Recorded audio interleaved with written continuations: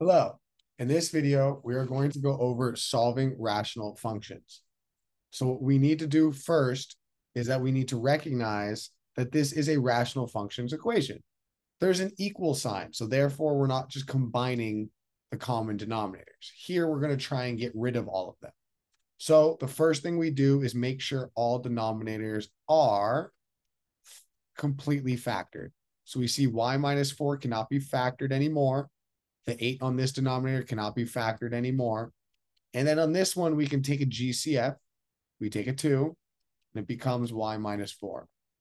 Now, we write our common denominator. Our common denominator is all the different pieces. I see y minus 4. I see an 8. I see a 2, and a y minus 4. So clearly, y minus 4 is one of them. And then you have to take the bigger of the numbers when it comes to coefficients like this.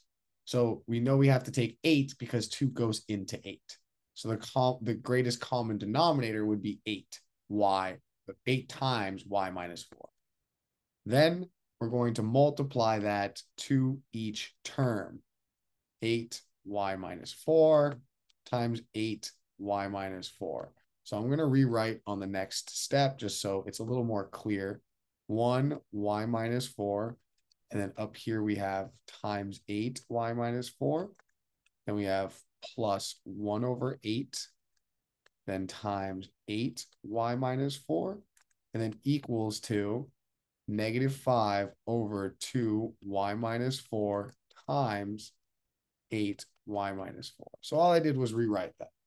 Next, I'm going to cancel the common denominator with the denominator and leave what's left. The y minus 4 cancels here, and we leave the numerator in parentheses and bring what's left in the common denominator that did not cancel. Let's use a different color. So 1 would come down from the numerator, and the 8 did not cancel, so that also comes down in parentheses. Then we write our plus sign, and we see 8 will cancel this time. Our 1 remains, and y minus 4 remains in parentheses.